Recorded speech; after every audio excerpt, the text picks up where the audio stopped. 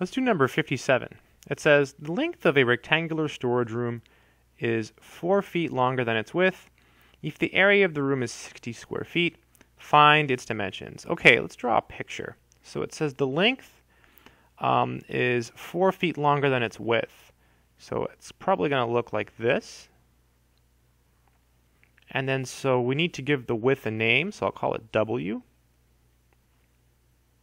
And then the length is 4 feet longer than its width. So this piece here is the length, so it'll be 4 plus W, right? 4 feet longer than the width, so 4 plus W.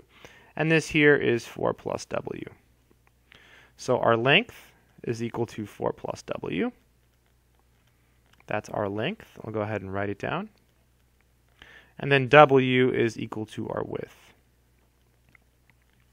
Okay, and it says, if the area of the room is 60 square feet, find its dimensions. So we're given the area. So to find the area, you just multiply, right?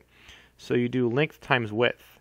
So it'll be 4 plus W times W. So 4 plus W times W, this is the area, and we're told it's 60, so equals 60. And the question is to find the dimensions. So we have to find the length and the width.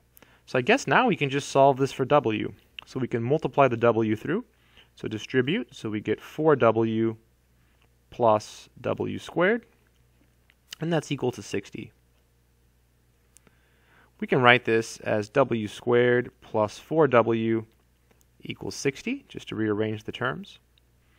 And this is a quadratic equation, so whenever you have a quadratic equation and you're trying to solve it, just you can set it equal to 0 and try to factor. So this is W squared plus 4W minus 60, and now this whole thing here is equal to 0. And this should factor. Let's try it. So this is W, and this is equal to 0. So we need two numbers that multiply to 60 and add to 4.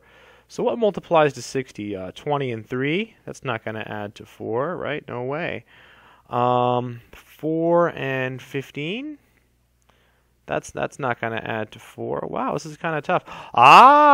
6 and 10. Yes, 6 and 10 multiply to 60. So I'll put a 6 here and a 10 here.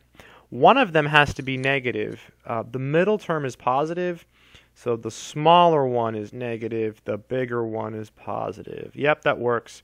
You can check. Negative 6W, that's the middle term, and the outer term is 10W. And so they add to 4W. So let me write it again down here. We have W minus 6, W plus 10 equals 0. This gives us two possible answers.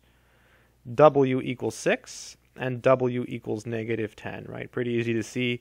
Those are the choices. And it can't be negative 10, right? Because you can't have a negative width.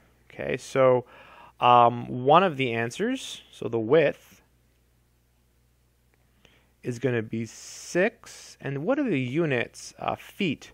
I'll spell it. So feet. And then the length is 4 plus W. So you just add 4.